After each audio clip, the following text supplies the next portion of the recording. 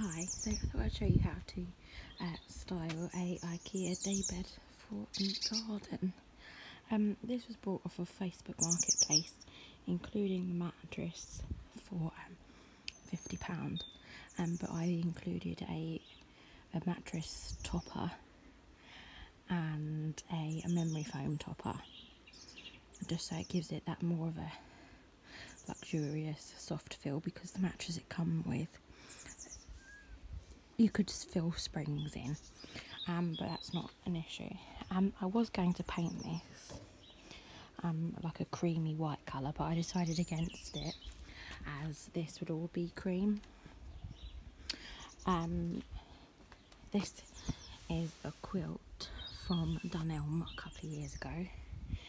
The cushions are from a local retailer near me, called St Martin's.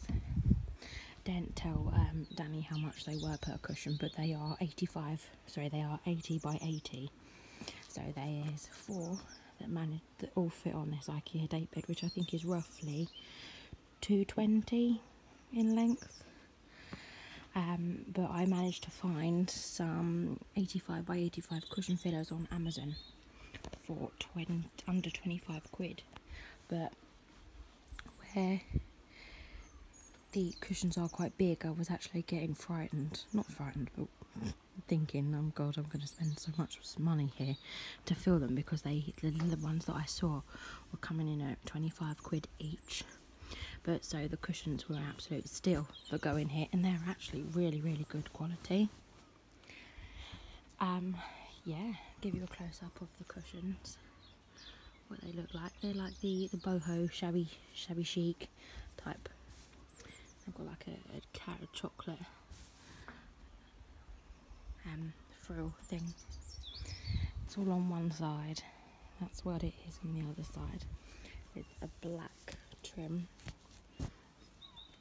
So I've styled it with an IKEA rug. I've got 2. I've got some old Primark, like, oh God, I've forgotten what they're called now. Solar lights. They'll go all up here. But moving on to my other table here, I've got some bees. A jug from Home Bargains with some tulips in. These cushions are from the factory shop, with a old B&Q chair. So I've got one that side too that has the cushions in. But yeah, now I thought, how pretty nice does that look? It's been a real hit, and it is actually really, really comfy. So hopefully when with the good weather coming, a bit more with the blue skies that we currently have, it'll be nice to stay out here because the sun is all in the garden. Yes, I can't wait. But I haven't really upcycled it that much. I've just used it as an outdoor day bed, but it'd be lovely to have a snooze on. Yeah, just reach over and get your drink out from there. Put your arm through the bar. You're sorted. Got some blankets as well for the chilly evening, with a fire pit just there. But yeah, bring on the English summer. So he's going to be in and out like a yo-yo for it not to get wet. See you soon. Bye. Basically, here it is all the way through, a layering of the products, the quilt, the mattress topper, as it goes through. You can follow me on Instagram so you can see this a little bit closer, as this is one of the reels on there.